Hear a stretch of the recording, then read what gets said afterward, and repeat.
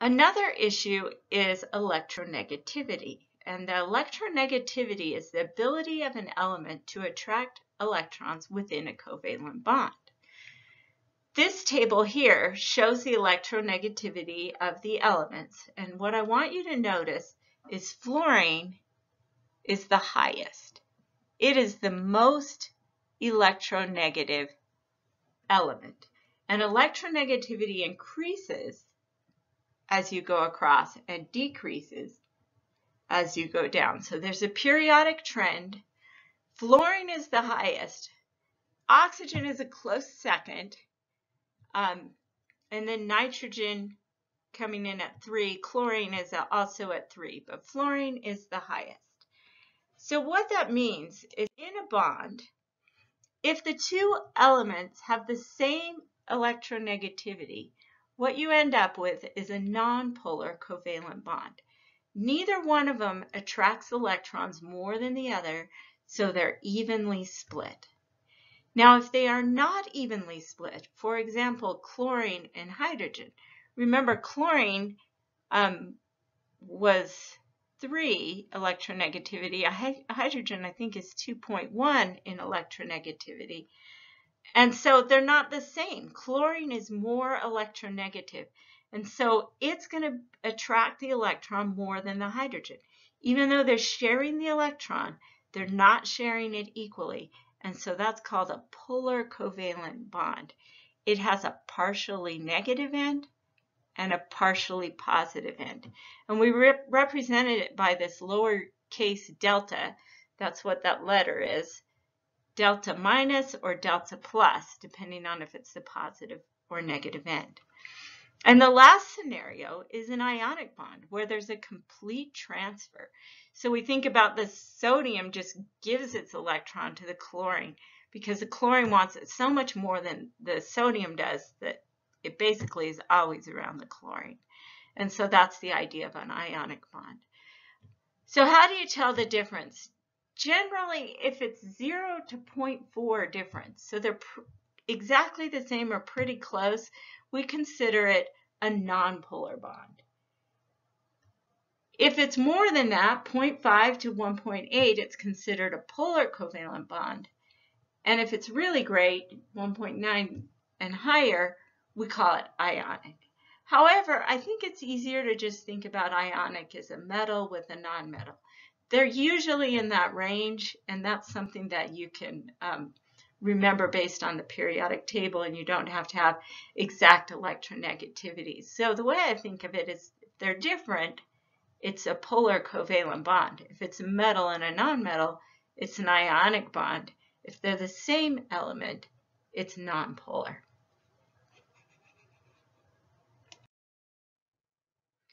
Let's do this example where we determine the polarity of these bonds. So carbon to oxygen. You notice carbon is 2.5 and oxygen is 3.5. So they're not the same. And the oxygen is going to be the negative end. The carbon is the positive end.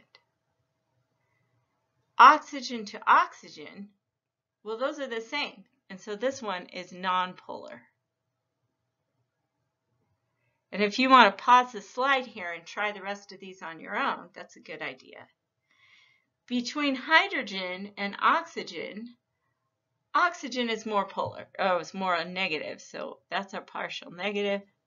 Hydrogen is our partial positive. Nitrogen is 3, hydrogen is 2, so here nitrogen is our negative, hydrogen is our positive. Between nitrogen and fluorine, nitrogen is 3, fluorine is 4, so fluorine is the negative, as it always is. Nitrogen is positive. And chlorine to chlorine, they're the same element, so this one is nonpolar.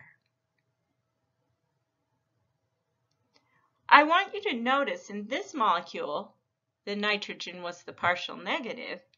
In this molecule, the nitrogen is the partial positive. And it just depends on what it's paired with. And that's true of most elements, that they're either positive or negative depending on what they're paired with. So finding polarity of bonds is pretty simple, but it gets a little more complicated with molecules. The presence of one or more polar bonds in a molecule doesn't always result in a polar molecule. A polar molecule is one with polar bonds that add together. They do not cancel each other out, so they form a net dipole.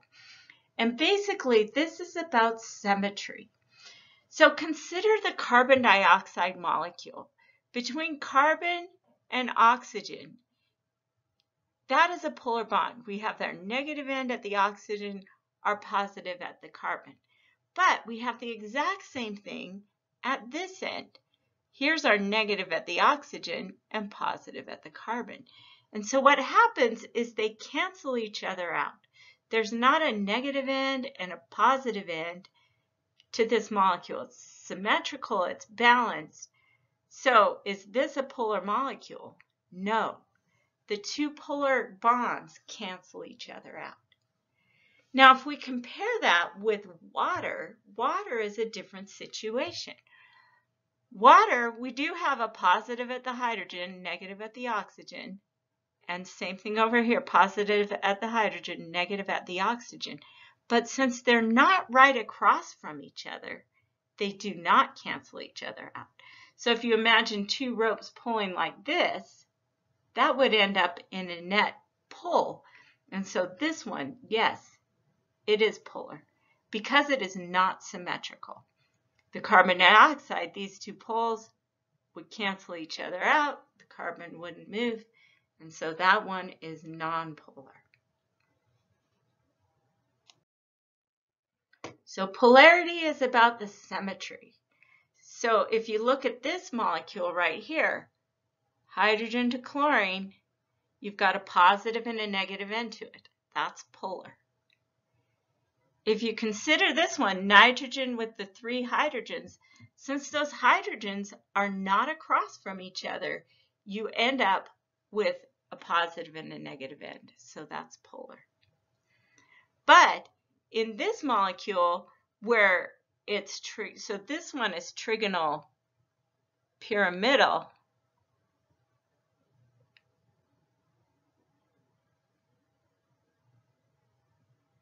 where this one is trigonal planar. And so that's the difference. These are all straight across from each other, so they cancel each other out. Symmetrical, nonpolar. Same with the carbon tetrachloride. You've got the four chlorines around the carbon. They're all pulling the same amount, and so they cancel each other out, and that one is nonpolar. But imagine if three of these were hydrogens instead. Now they are not all the same.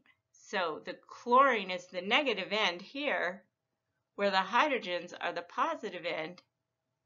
And so you have a polar molecule, not symmetrical, so it's polar.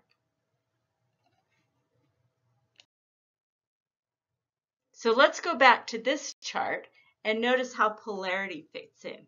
Notice the top row, the tetrahedral, the trigonal planar, and the linear shapes. If they have the same atom at each location, then they're symmetrical, and so they're nonpolar.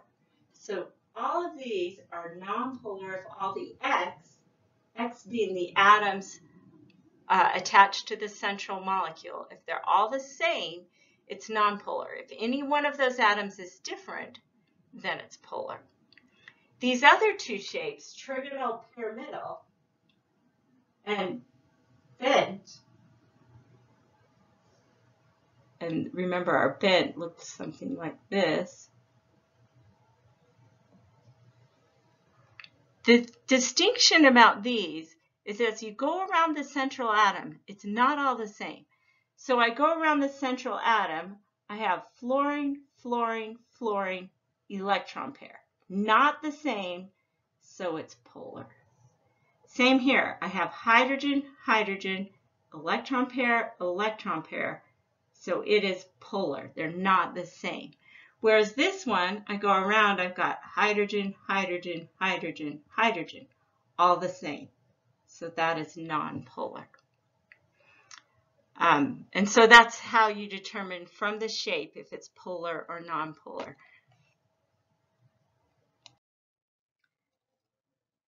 So here are some more molecules to try. Determine if the following molecules are polar or nonpolar.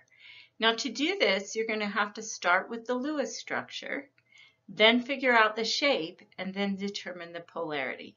So pause it here, try these molecules, and then turn it back on and see the answers.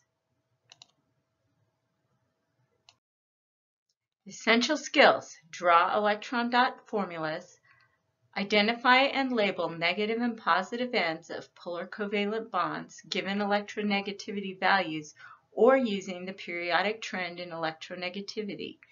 Know the periodic trend for electronegativity, that it increases across a row and decreases down a column. Recognize the shape of a molecule from the dot formula and identify polar and nonpolar molecules.